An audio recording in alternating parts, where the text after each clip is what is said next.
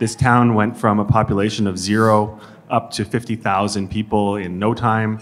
They, in fact, had to invent a provincial police force to kind of stop some of the shenanigans, you know, with the train robberies and whatever else that was happening in the town.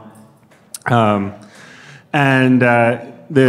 camp was very prolific for the next 80 years. In fact, it was running up until about 1989, and there was a fall of the silver price, and the main operator of the camp had pulled out of the camp at that time.